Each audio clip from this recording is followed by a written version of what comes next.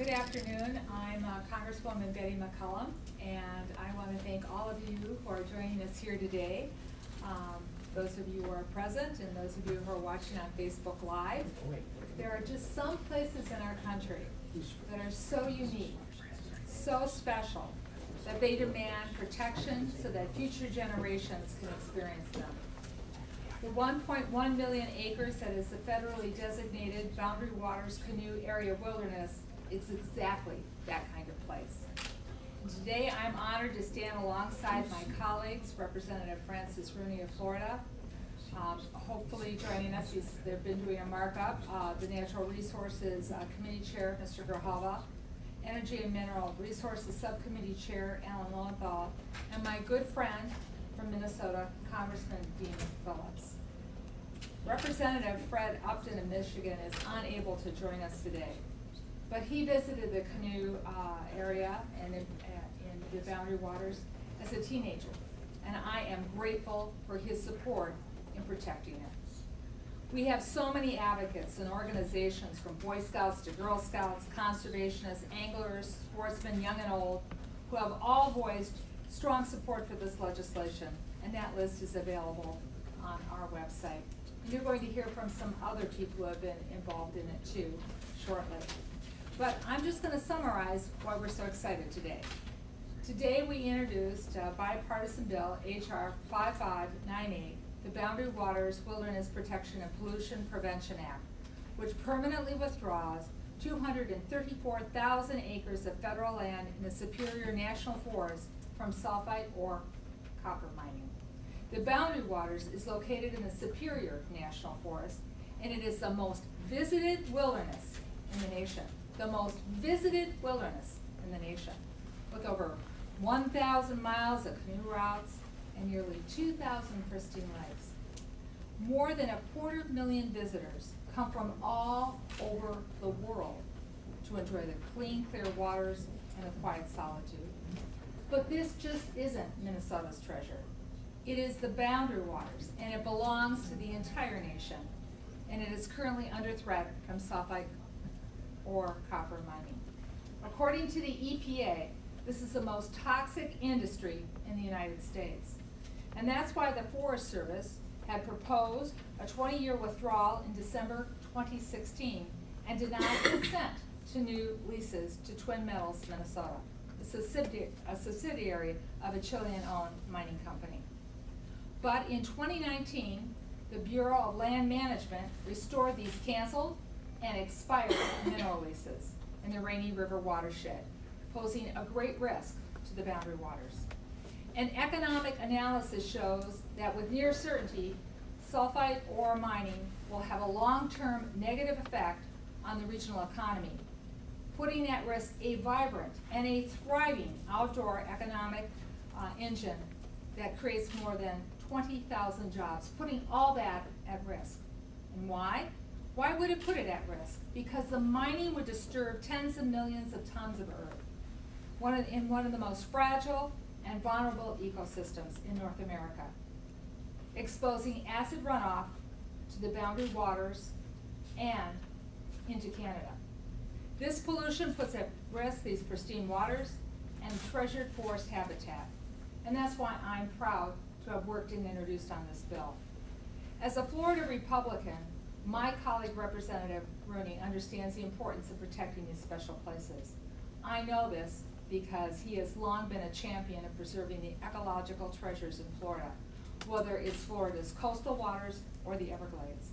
So I'm going to turn this over with great appreciation for his support of this bill. So Congressman, a few words, please. And thank you very much, Congresswoman. Thank you for what you're doing here. I'd like to thank Congresswoman McCollum for protecting the Minnesota Boundary Waters and for all of her strong and consistent environmental leadership. It's been an honor and pleasure to work with her on several different environmental matters in her tenure at the Appropriations Committee. We in Florida, of all political stripes and beliefs, are all united behind protecting our environment. Like your freshwater lakes and streams, Congresswoman, we care deeply for the health of our saltwater bays and estuaries. We can appreciate what you're trying to accomplish here as a result. there are very few environmental treasures in the United States of America like the Minnesota Boundary Waters, which I canoed a few times years ago, and the Superior National Forest, which may have the most visitors, but if we include snakes and our Everglades, snakes and all. And so we are united with you to protect these national treasures, and I want to thank you again for your leadership.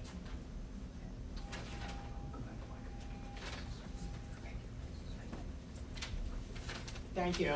I'm Congressman Alan Lowenthal, and I want to thank all the local defenders of the Boundary Waters who have worked so hard to get us to where we are today. And I want to thank them. I also want to thank Representative McCollum for her continued leadership on this issue and for introducing this very, very important bill.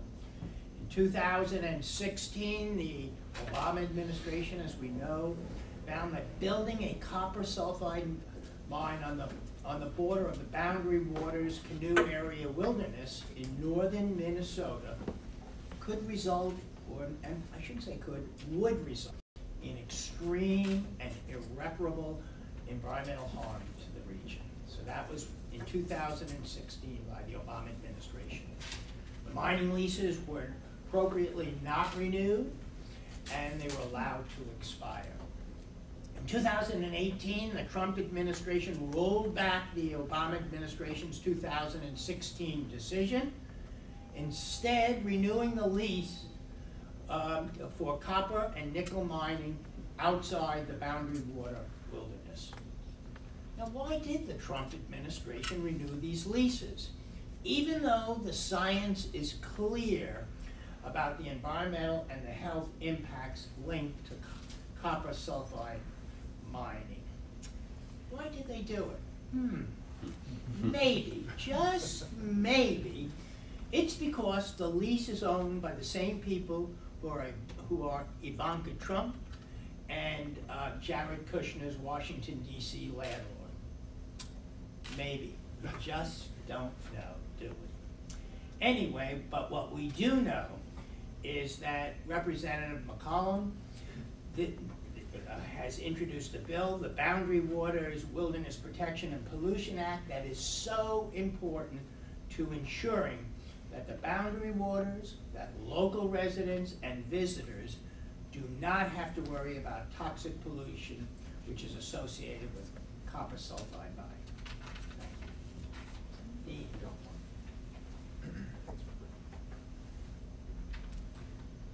Hey everybody, Congressman Dean Phillips. I want to thank my dear friend and colleague, Representative McCollum, for leading this effort, and to my colleagues, both from Minnesota and most importantly perhaps from beyond Minnesota, who find this equally important. And as evidenced by so many of you here today, the Boundary Waters are a treasured place for Minnesotans and for all Americans. Hundreds of thousands of people from all around the country and the world have Boundary Waters stories and memories.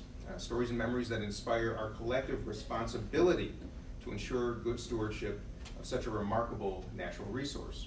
And it was wonderful to just visit with Representative Rooney, who went to Camp Lincoln as a kid and enjoyed the Boundary Waters as a young man. Recently, I had the honor of meeting with my constituent, Alex Felpiner, who's here today, and his entire family, who came to my office to advocate on behalf of the Boundary Waters.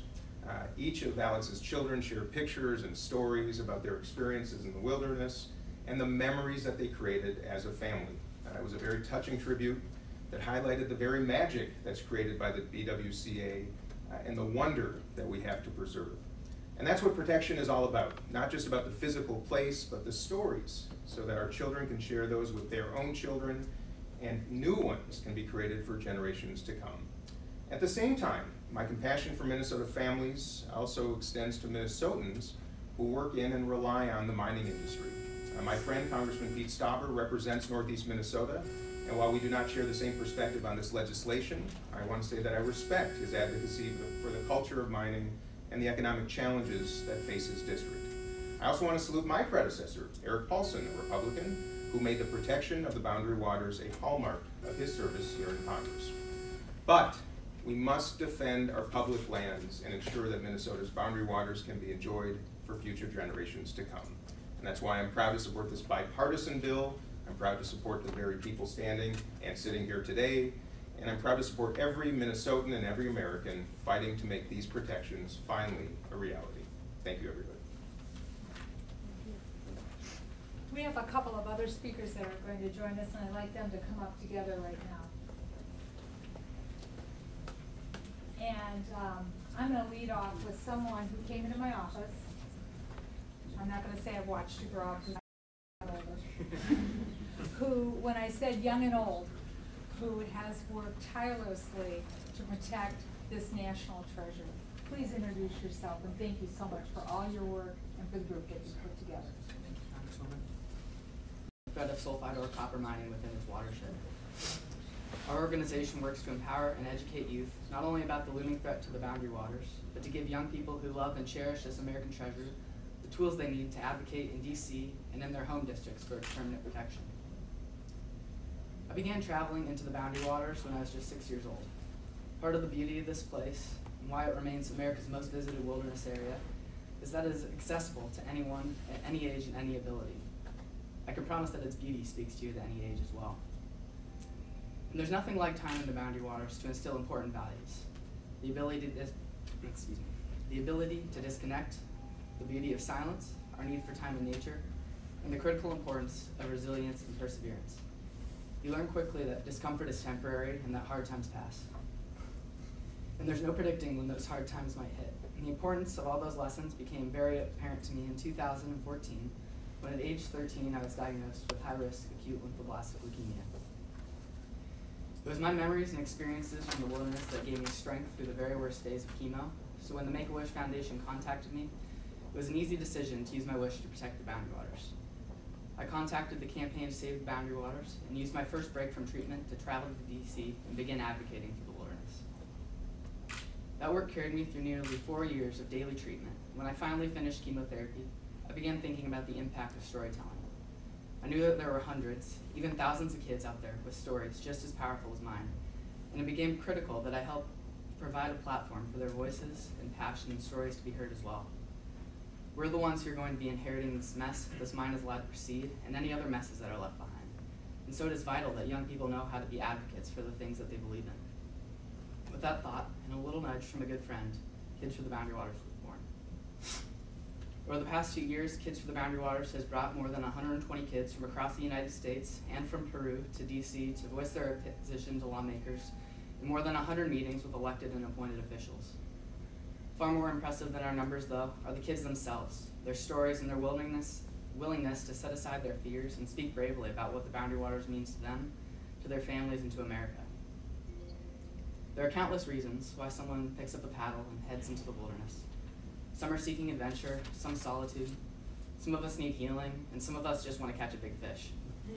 But whatever our individual reason may be, we all come out irrevocably changed, and changed for the better. I stand here today knowing that we only have one shot at getting this right. The Boundary Waters is a place like no other. It is deserving of protection, not only for its own sake, but for me, for you, for everyone defending it, and for many generations to come. Thank you for supporting H.R. 5598, and thank you, Congresswoman.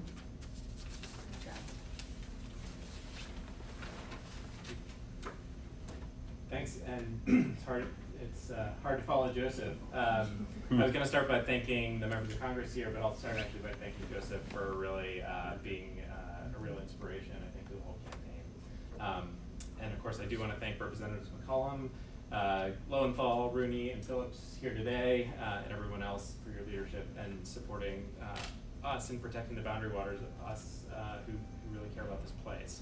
My name is Drew McConville. I'm the Senior Managing Director for Government Relations with the Wilderness Society. Since 1935, we've been working to protect America's wild public lands. Our public lands are critical to the clean water we drink, the clean air we breathe, provide recreation opportunities to millions, and a spiritual connection for past, present, and future generations. On all of those counts, few places in the world can match the Boundary Waters. It's America's, as you heard, it's America's most visited wilderness. It's the crown jewel of our public lands. And as we heard from Joseph, this is not just a refuge for wildlife, this is a refuge for people.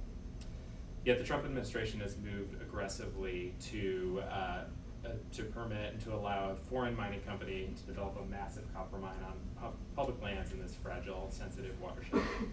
Left unchallenged, we could see a polluting mine at the doorstep of our most popular wilderness, and more mines to follow. I have to ask, if the boundary waters aren't safe from industrial pollution, what is? That's why we're thrilled to see Congresswoman McCollum and a bipartisan group of members introduce legislation to permanently protect this place from mining threats. And just as the House has acted already last year to protect the Grand Canyon, to protect the Arctic Refuge, just last year, the House and the Senate need to pass this legislation, which is so important. But as critical as the boundary waters is to Minnesota and its economy, I just want to echo the Congresswoman again, that this is an issue of national importance, and we all have a responsibility to defend this place for our children and our grandchildren, just as past generations have. So to all of you, I want to thank you for answering the call from Minnesotans and people across the country for leadership. Now it's up to all of us to call on other leaders in Washington to step up and protect this national treasure before it's too late. Thank you.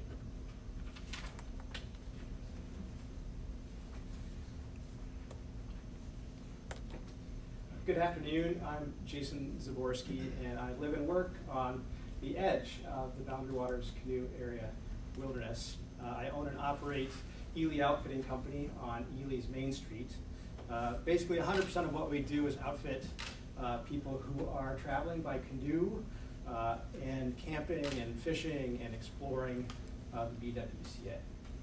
I'm constantly amazed by how far people travel to experience the Boundary Waters.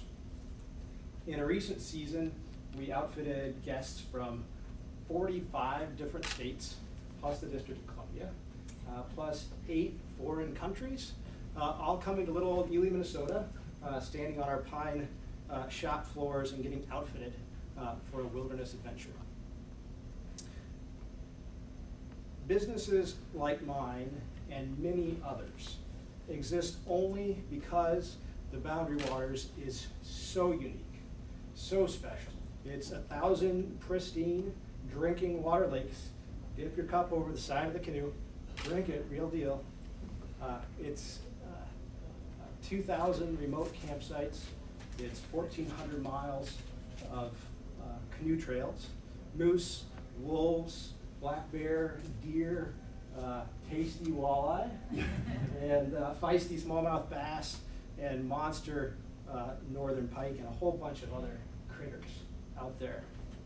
So the Boundary Waters is important because of these things, but it must be protected because of its impact on people. The Boundary Waters is unequaled in accessibility and value to Americans of all backgrounds and abilities seeking a wilderness experience. And while it attracts tens of thousands of visitors annually, it also attracts new residents and entrepreneurs who want to live and work near this amazing natural place. Because of this, the wilderness has spurred the many rural economic development success stories that dot my community. But sadly, the prospect of risky sulfide ore copper mining on the doorstep of the Boundary Waters puts all of this at risk. I applaud Representative McCollum, the co-sponsors and supporters of H.R. 5598 for working to safeguard one of this country's greatest natural treasures.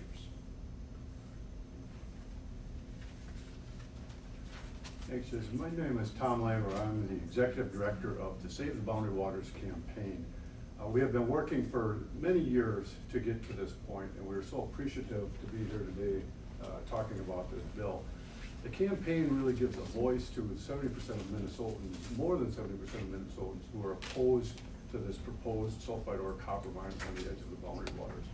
We're giving a voice to people like Jason and Joseph, who not only derive solace from visiting the wilderness, but also derive income and revenue and create jobs for the wilderness. This wilderness place, this special place, has created an economy that is worth sustaining, and we know that if this mine should go forward, it would destroy that economy. It's just critical that we retain this place, especially as our American and our Minnesota population grows, you know, every year, and these special places become even more and more important over time. So we're here today really to appreciate the really strong, bold, visionary leadership that we're seeing from Representative McCollum and her colleagues. It's not often that in these contentious days we can find this kind of bipartisan support, but everybody understands the value of the Boundary Waters Canoe Area Wilderness. Everybody wants to stand up and support it, and so for that we thank you all very much for your leadership. Thank you. Well, you heard it from advocates. You heard that the Boundary Waters has champions, and I thank them for being here today. We must permanently withdraw federal lands from sulfide ore copper mining leases to ensure that this wilderness is protected for generations to come. Protecting the Grand Canyon, the Arctic National Wildlife Refuge, Bears Ears, and the Grand Staircase National Monuments, they are all important. But just as important, equally important, is protecting the Boundary Waters Canoe Area. I want to again thank my colleagues for standing alongside of me today. I want to thank many of you who are present watching here in this room, as well as the speakers that we had, for your help. Together, we will defend the values of conservation. Together, we will leave a legacy for future generations, one we can all be proud of. The Boundary Waters has been a source of adventure for millions of Americans over the years, and from people beyond our country. It's intact today, however. It's intact today because people said this is a special place, and they moved to protect it. And if it's going to be intact for tomorrow, we have to build on those centuries of protections, and we must do just that. We must uphold this national treasure. So I'd like to thank my colleagues and for the people who are here today. And we're going to do a quick group picture, even though a couple of people left, because this is a very special day for so many of us. Joseph, come on up here, everybody. So, we'll stand in front of the canoe. Boundary Waters on 3. 1, 2, Oh, my goodness. It'd be better if I stand behind this side. Very nice. Thank you. Thank you for being Good here. job.